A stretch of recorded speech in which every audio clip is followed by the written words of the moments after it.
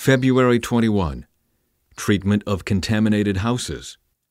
Then the Lord said to Moses and Aaron, "When you arrive in Canaan, the land I am giving you as your own possession, I may contaminate some of the houses in your land with mildew.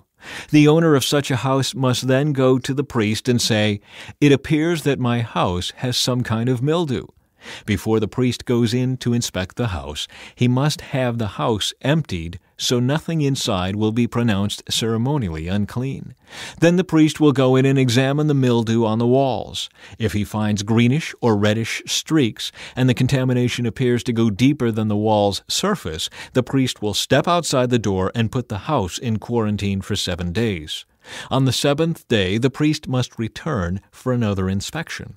If he finds that the mildew on the walls of the house has spread, the priest must order that the stones from those areas be removed. The contaminated material will then be taken outside the town to an area designated as ceremonially unclean. Next, the inside walls of the entire house must be scraped thoroughly and the scrapings dumped in the unclean place outside the town. Other stones will be brought in to replace the ones that were removed, and the walls will be replastered. But if the mildew reappears after all the stones have been replaced and the house has been scraped and replastered, the priest must return and inspect the house again. If he finds that the mildew has spread, the walls are clearly contaminated with a serious mildew and the house is defiled.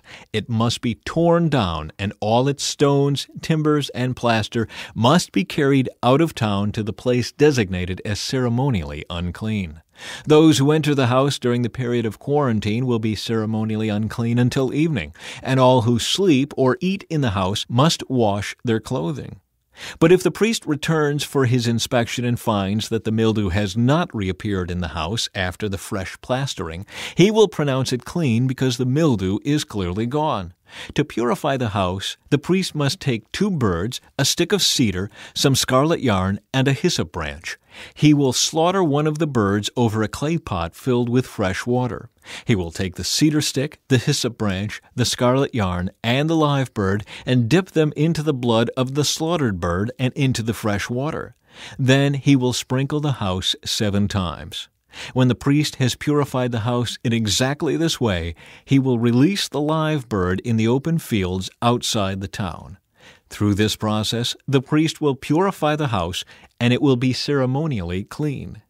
These are the instructions for dealing with serious skin diseases, including scabby sores, and mildew, whether on clothing or in a house, and a swelling on the skin, a rash, or discolored skin.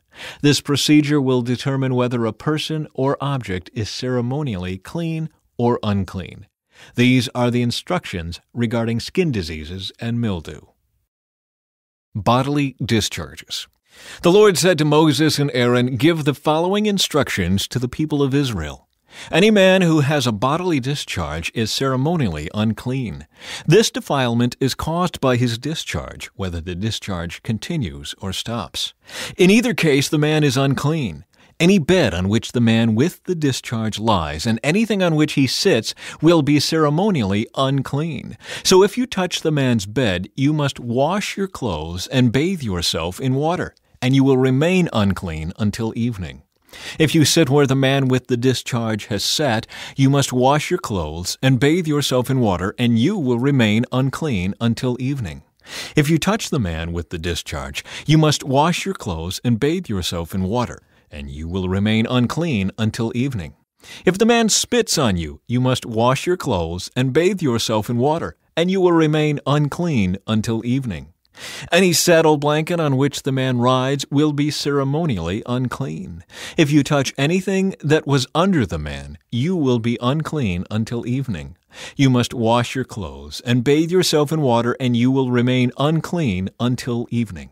If the man touches you without first rinsing his hands, you must wash your clothes and bathe yourself in water, and you will remain unclean until evening. Any clay pot the man touches must be broken, and any wooden utensil he touches must be rinsed with water. When the man with the discharge is healed, he must count off 7 days for the period of purification. Then he must wash his clothes and bathe himself in fresh water, and he will be ceremonially clean. On the 8th day he must get 2 turtle doves or 2 young pigeons, and come before the Lord at the entrance of the tabernacle, and give his offerings to the priest. The priest will offer one bird for a sin offering and the other for a burnt offering. Through this process, the priest will purify the man before the Lord for his discharge. Whenever a man has an emission of semen, he must bathe his entire body in water, and he will remain ceremonially unclean until the next evening. Any clothing or leather with semen on it must be washed in water, and it will remain unclean until evening. After a man and a woman have sexual intercourse, they must each bathe in water, and they will remain unclean until the next evening. Whenever a woman has her menstrual period, she will be ceremonially unclean for 7 days. Anyone who touches her during that time will be unclean until evening. Anything on which the woman lies or sits during the time of her period will be unclean. If any of you touch her bed, you must wash your clothes and bathe yourself in water, and you will remain unclean until evening. If you touch any object she has sat on, you must wash your clothes and bathe yourself in water, and you will remain unclean until evening. This includes her bed or any other object she has sat on.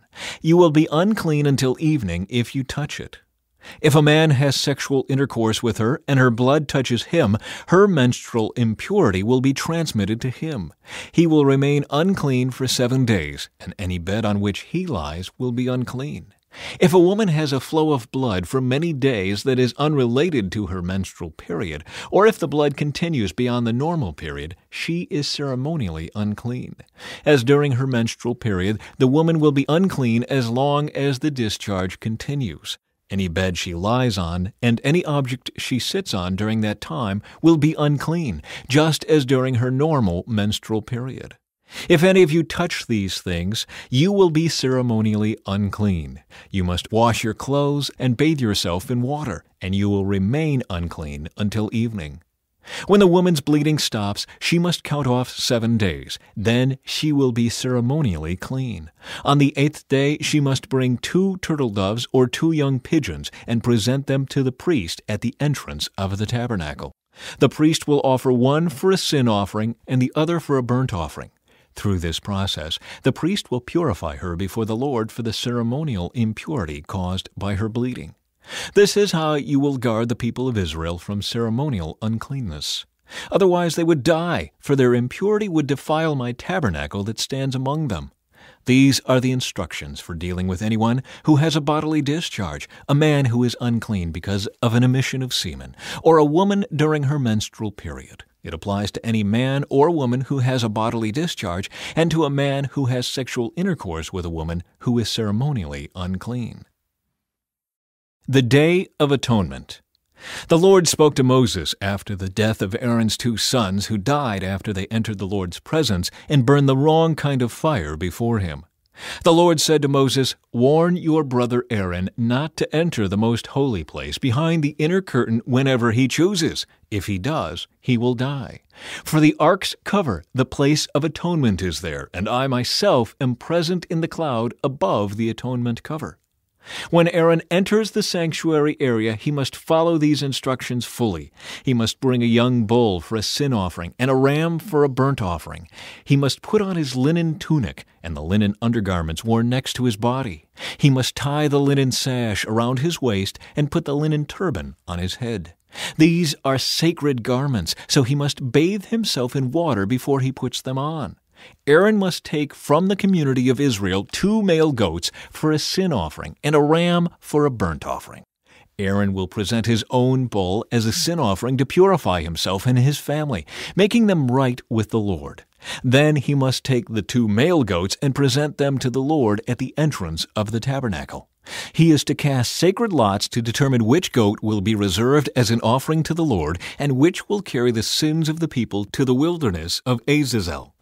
Aaron will then present as a sin offering the goat chosen by lot for the Lord. The other goat, the scapegoat chosen by lot to be sent away, will be kept alive, standing before the Lord. When it is sent away to Azazel in the wilderness, the people will be purified and made right with the Lord. Aaron will present his own bull as a sin offering to purify himself and his family, making them right with the Lord. After he has slaughtered the bull as a sin offering, he will fill an incense burner with burning coals from the altar that stands before the Lord. Then he will take 2 handfuls of fragrant powdered incense and will carry the burner and the incense behind the inner curtain. There, in the Lord's presence, he will put the incense on the burning coals so that a cloud of incense will rise over the ark's cover, the place of atonement, that rests on the ark of the covenant. If he follows these instructions, he will not die. Then he must take some of the blood of the bull, dip his finger in it, and sprinkle it on the east side of the atonement cover. He must sprinkle blood 7 times with his finger in front of the atonement cover. Then Aaron must slaughter the first goat as a sin offering for the people and carry its blood behind the inner curtain. There he will sprinkle the goat's blood over the atonement cover and in front of it, just as he did with the bull's blood. Through this process, he will purify the most holy place, and he will do the same for the entire tabernacle because of the defiling sin and rebellion of the Israelites. No one else is allowed inside the tabernacle when Aaron enters it for the purification ceremony in the most holy place. No one may enter until he comes out again after purifying himself, his family, and all the congregation of Israel, making them right with the Lord. Then Aaron will come out to purify the altar that stands before the Lord. He will do this by taking some of the blood from the bull and the goat and putting it on each of the horns of the altar. Then he must sprinkle the blood with his finger 7 times over the altar. In this way he will cleanse it from Israel's defilement and make it holy. When Aaron has finished purifying the most holy place and the tabernacle and the altar, he must present the live goat. He will lay both of his hands on the goat's head and confess over it all the wickedness, rebellion, and sins of the people of Israel. In this way he will transfer the people's sins to the head of the goat. Then a man specially chosen for the task will drive the goat into the wilderness. As the goat goes into the wilderness, it will carry all the people's sins upon itself into a desolate land.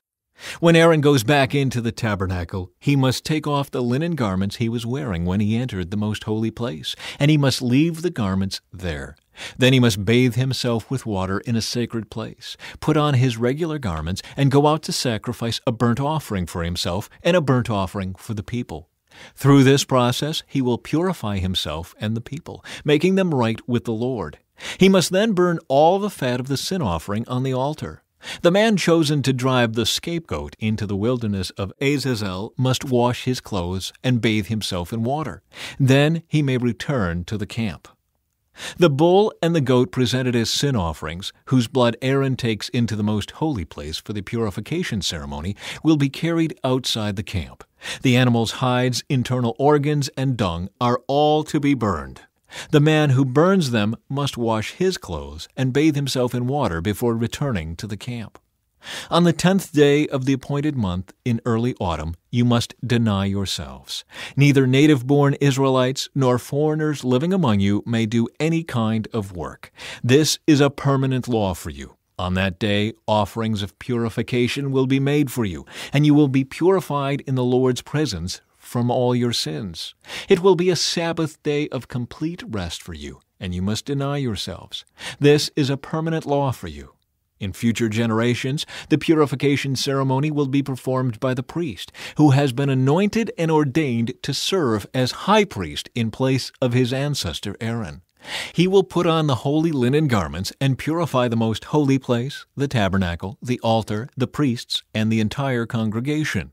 This is a permanent law for you to purify the people of Israel from their sins, making them right with the Lord once each year. Moses followed all these instructions exactly as the Lord had commanded him.